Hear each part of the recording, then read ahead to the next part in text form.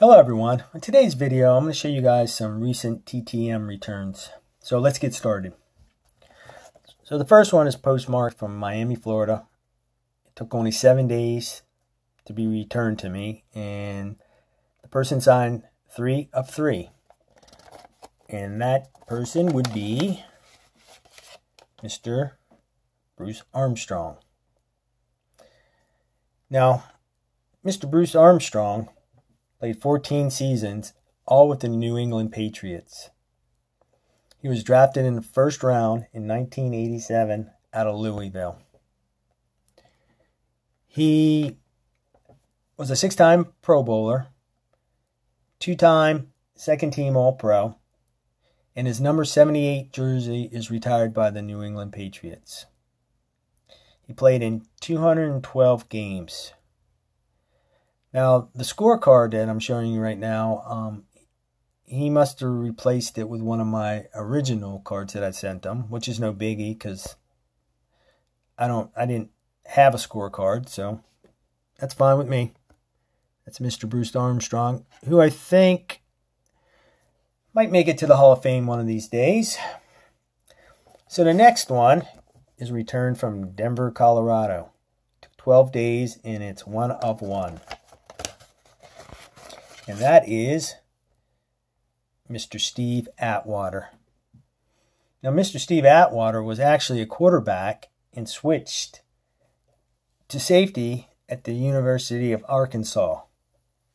He was an All-SEC 3 times, and he was an All-American twice. He holds the school record with 14 interceptions.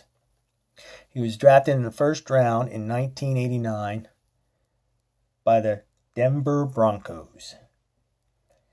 He finished second in Defensive Rookie of the Year voting in 1989. From 1990 to 1996, he was voted to 7 consecutive Pro Bowls. Speaking of Pro Bowls, he was an 8-time Pro Bowler, a 2-time first-team All-Pro. He was a 2-time Super Bowl champion. He was voted to the 1990s All-Decades team. For his career, he had 1,180 tackles, 24 interceptions, and 5 sacks. And I believe Mr. Atwater someday will make it to the Hall of Fame because he was just that good.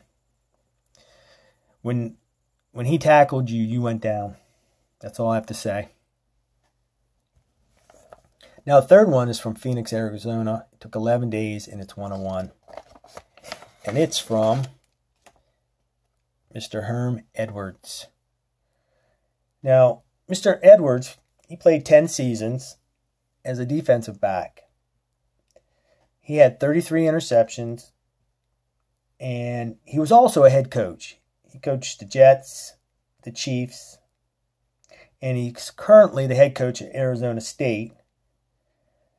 And Arizona State this season is currently 4-1 and ranked 20th in the college polls.